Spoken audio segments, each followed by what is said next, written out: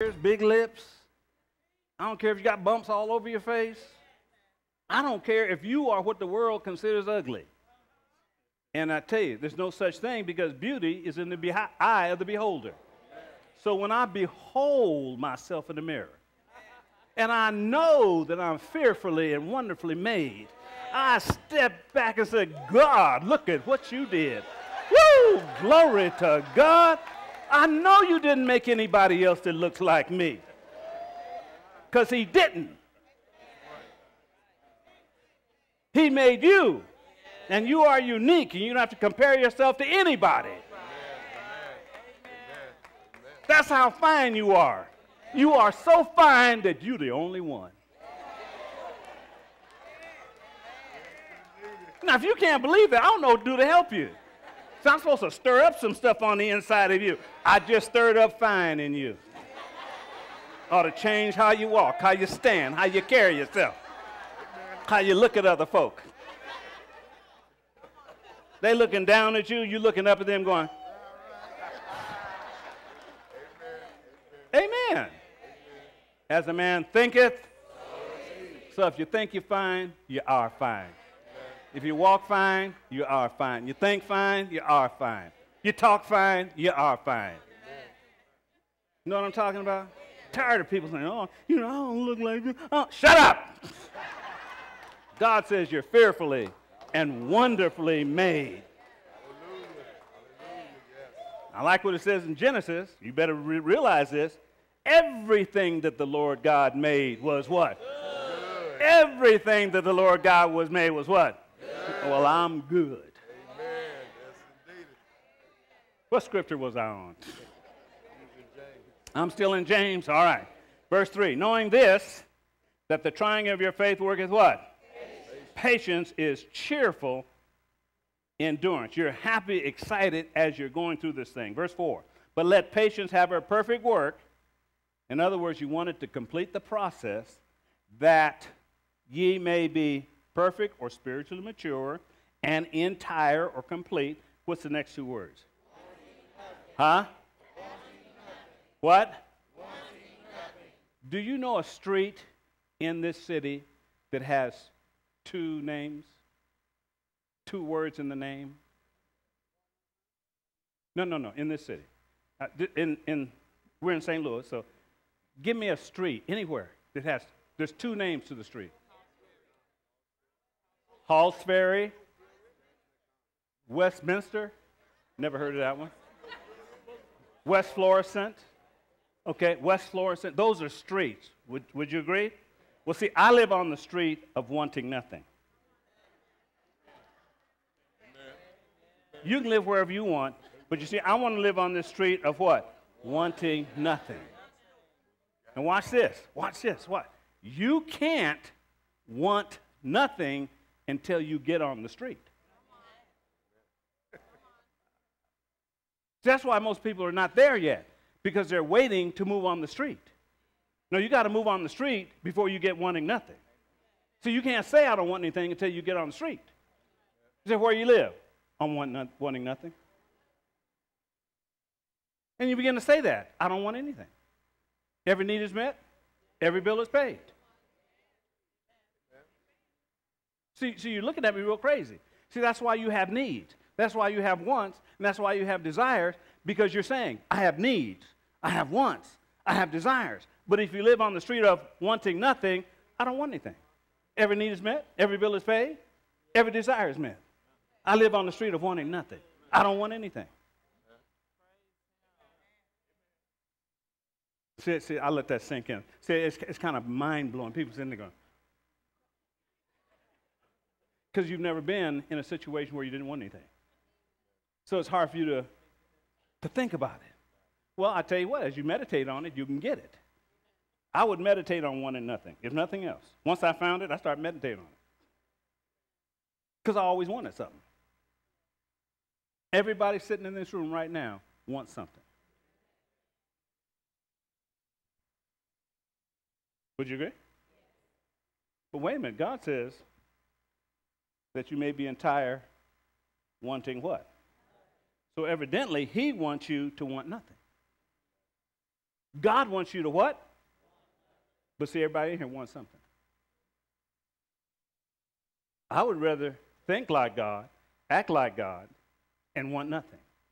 And the only way I can want nothing is to first say it.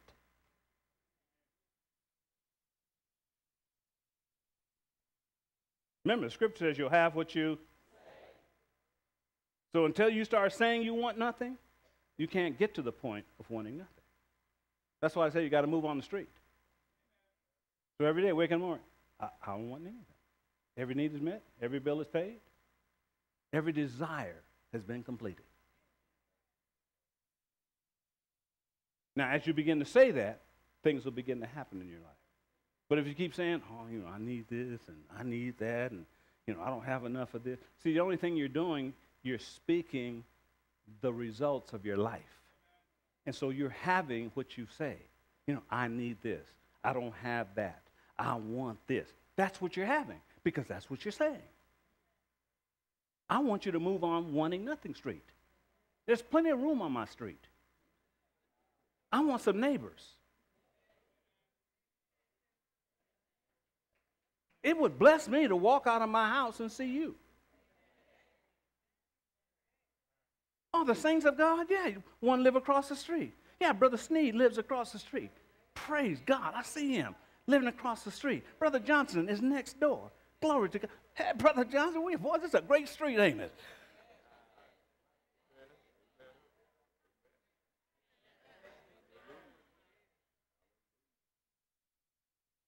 When we have a block party, it would be a block party. You know why? Because everybody don't want nothing. See, it wouldn't be a block party where, watch this. See, y'all don't know about this kind of block party. So you have a block party where he fixed the barbecue. You have a block party where he fixed the chicken. You have a block party where he cooks the hot dogs. You have a block party where she makes the potato salad. No, on my street, don't nobody make nothing. We call somebody to bring the stuff in so we can enjoy the block party while somebody else is doing the cooking. We done paid somebody to do the cooking. All we do is sit down and enjoy and fellowship. That's on my street, on Want Nothing Street.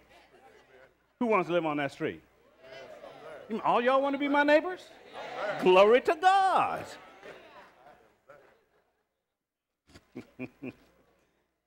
I'm going to get to doubt in a minute, I promise you. All right, verse 5. If any of you lack wisdom, let him do what? Ask of God that giveth to all men liberally and upbraideth not, and it shall be given him. But let him ask how? What's the next statement? But let him ask in what? Let him ask in what? What's the next statement? Why? For he that wavereth is like a wave of the sea, driven with the wind and tossed. Verse 7. Underline verse 7, because verse 7 is a pivotal scripture, and I don't want it to be a pivotal scripture in your life. But it's in the Bible, so it can apply to you. Let not that man think he shall receive what? Okay, what man is it talking about? It's talking about the man that asks in faith and wavers. He calls himself asking in faith, but he wavers or he doubts. So a person that doubts, verse 7 is yours. Verse 7 says, let not that man think you shall receive what? I can't hear you. So you're not going to receive anything if you doubt. And that's why most people go around blaming God because they're always doubting. And then they want to blame God for what they don't have because they haven't done it right. Would you agree? Okay, now, I want to explain doubt in a way that maybe you haven't heard it. So turn to Mark chapter 11, and that's probably all the time I'll have to cover today. We're going to start at Mark 11, and this is what we're going to do. Because I want you to see in every single scripture why you doubt. Because you didn't do what the Scripture says. And that's why people doubt, because they don't do what the Scripture says. Okay? Now, I gave you the definition for doubt last week. I'll give it to you one more time, real quickly. It means to be undecided, to be skeptical, to tend to disbelieve or distrust, to regard as unlikely, lack of conviction. Okay? Then I gave you the Greek definition of the word that we're looking at here in Scripture. It's the word diakrino, D-I-A-K-R-I-N-O. If you want to look it up, it's number 1252 in Strong's Dictionary. And this is what it means.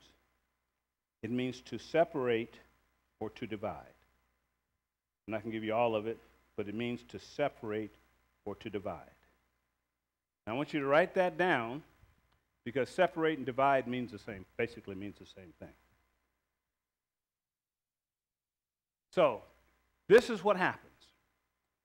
When you doubt, to separate or divide means there's at least two things involved.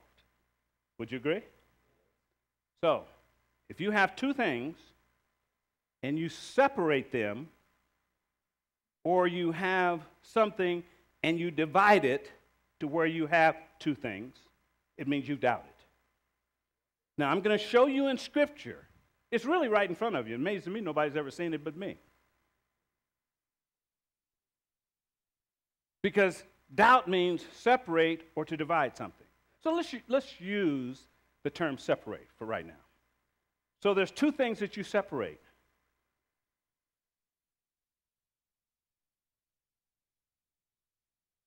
Note. Note. You have to write note in your, I'm telling you, write something down.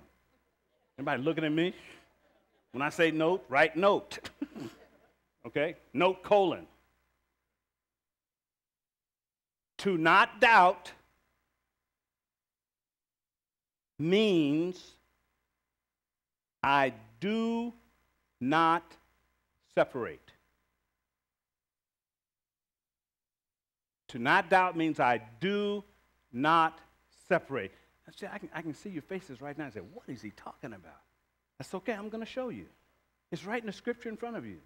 You may think I'm crazy now, but now you're going to see how crazy you've been because you didn't see it. Okay? It's amazing how stuff is right in front of us and we don't see it. Okay? Have you got that? Note says what? Say it again. So to not doubt means I what? Okay, the second part of the note is, I'm going to give you something different. Okay, doubt, to not doubt means I must do two things.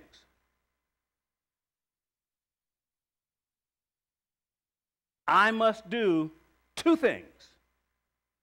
You got it? Okay, now, I'm going to show it to you in Scripture. Now watch this.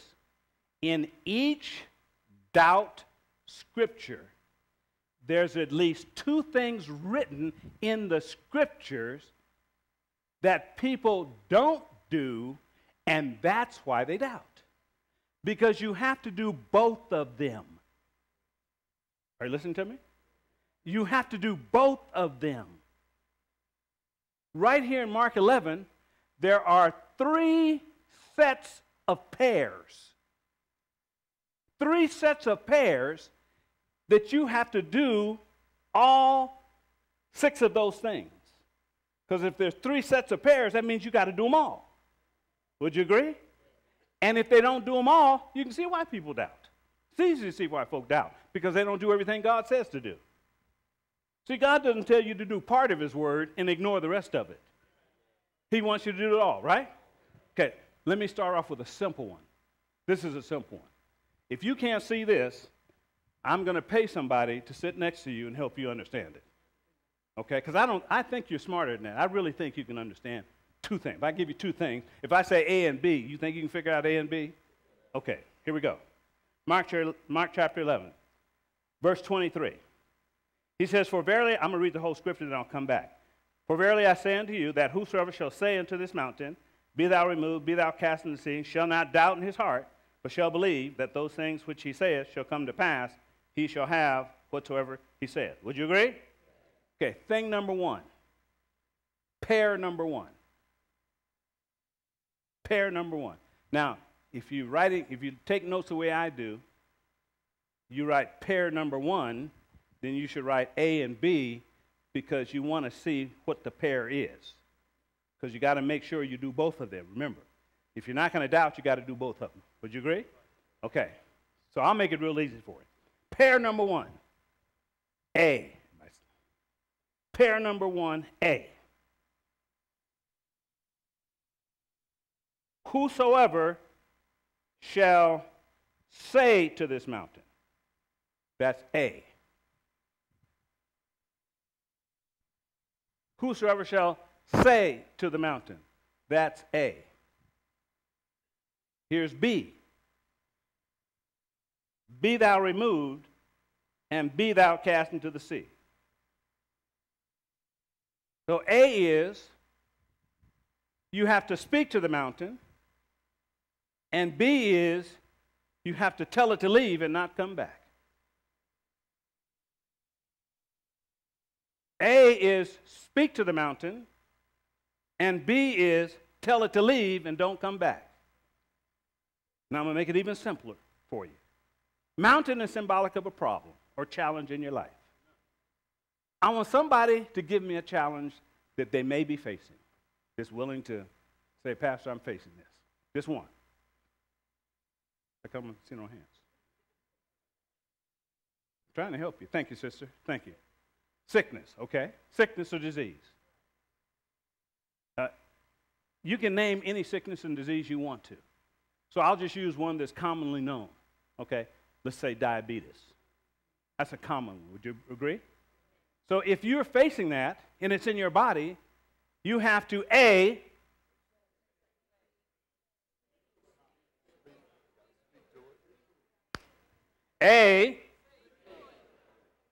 what? Okay, you got the revelation of speak to it. But I told you exactly what to say. What do you say? You tell it to what? Leave, and B, tell it don't come back. That's what's saying to it. Be thou removed, be thou cast into the sea. It simply means tell it to leave and tell it don't come back. So you say diabetes, leave, and diabetes, don't come back. Would you agree? Huh? Now, the reason diabetes, you speak to it and it comes back is because you tell it to leave, but you don't tell it not to come back. You may pray about it, but you don't tell it never to come back. See, God says you have to do both. You have to tell it to leave and tell it not come back. Make it strong. Never come back. In Jesus' name. And you're speaking to the mountain. You're speaking to the mountain of disease in your body. Diabetes, leave and never come back. High blood pressure, leave and never come back. Headaches, leave and never come back. Is that plain enough? Now, this is why they come back. You tell it to leave. But you don't tell it not to come back, so it may leave. And even the Bible says the devil left for a season. The reason he came back is because Jesus didn't tell him not to come back. Because Jesus operates in the same principles that we do. He knew he had to live throughout that thing. But wait a minute. He said here, tell the problem to leave and tell it what? Don't come back. Is that difficult? Have you figured that out yet? So, see, what I want you to do right now, I want you to write 3 things down in your notes that you personally are having challenges with. You don't have to tell nobody else but yourself. You know what they are. It can be money problems, can be whatever. It can be weight problems. Ooh, that's a big one. Amen. Can be weight problems, can be family problems, mama problems, daddy problems, baby daddy problems. I don't care. Just write 3 things down that you have to tell to leave and tell not to come back. And now, you're not going to do it right now, but what you're going to do when you get home in your prayer time, you're going to focus on these 3 things. Would you agree? Huh? Now, before I move on, I have to show you why you've been doubting. You've been doubting because maybe you told it to leave, but you didn't tell it not to come back. So when it came back, that causes you to doubt God's word. So you doubt because you told it to leave. You stood in the healing line, told it to leave, but you didn't tell it not to come back. Who's supposed to tell it not to come back? Huh? You are. You're supposed to tell it what? Not to come back. You receive your healing, diabetes, you better not come back in this body. And you got to be kind of indignant and ugly about it. Because the devil needs to know that you mean what you say. Amen. Is that diabetes? I want you to leave. No, please don't come back. No. You wouldn't tell a dog that, would you? The dog was coming at you. Oh, dog, don't bother me. Don't bother me, dog. No.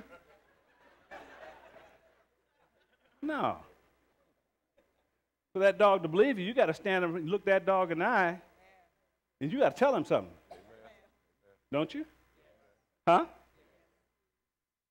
When are you going to get, the Bible talks about righteous indignation.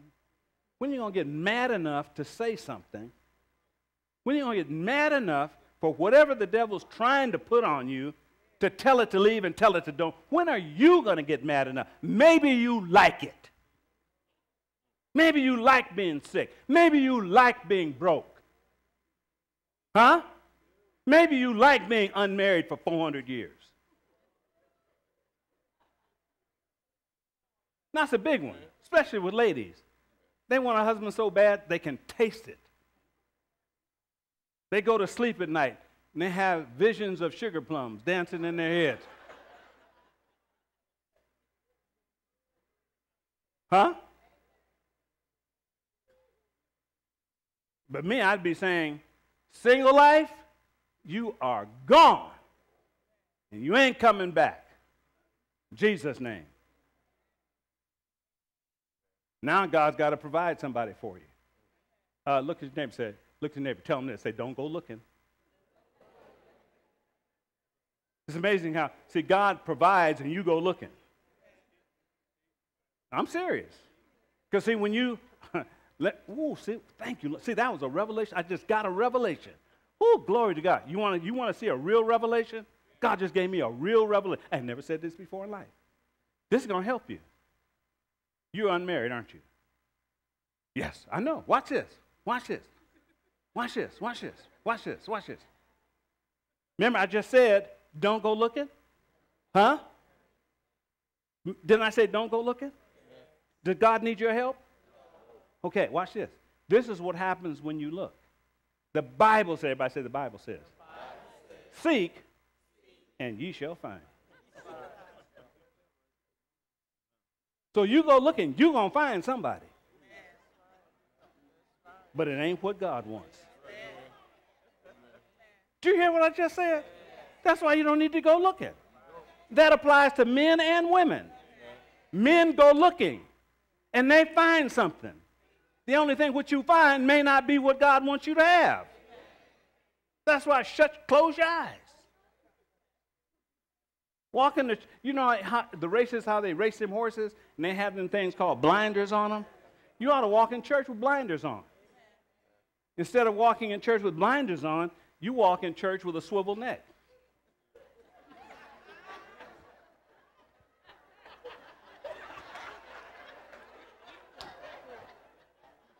And you got help. You got your girlfriend. You ought to walk in church with blinders. Don't see nothing. Don't see nobody but God. I'm walking through the church doors. I'm looking for God and the things of God. I ain't looking for no man. I ain't looking for no wife. I'm looking for God.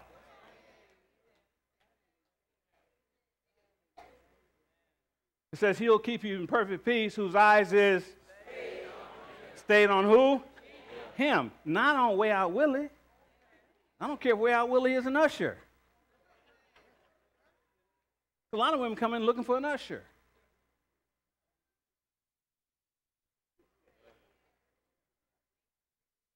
I'm just being honest. You know what I'm talking about. And I've heard worldly men say they come to the church to find a wife. So they come to the church looking for a woman. Ladies, that's not the kind of man you want. You want a godly man. You want a man that loves God. You want a man that is already serving God, not coming to church to find you. Amen. Because you see, if you go to church looking for a man, the man that God has for you may not be at this church. He may be in a church in New York. He may be in a church in Mississippi. He may be in a church in Chicago. He may be in a church in Los Angeles. But I guarantee you, God knows where he is. And in case you didn't know, God can find a way for him to get from New York to St. Louis. Even if he had to change jobs. The man happens to work for a company. He works for, I'll just use this, I'm not using it in a bad way, I'm using it in a good way, but let's say he works for UPS, or he works for FedEx, and he gets a transfer from Los Angeles to St. Louis. This is your man. And the reason that happens is because God knew that you were here and you weren't going anywhere, so he transported him from there to here, just for you. You don't need to go to church and look for him. God can bring him right to your front door. Knock on your door. So I got a package for you. He said, I didn't order nothing. Oh, yes, you did. You ordered me. You just didn't know it.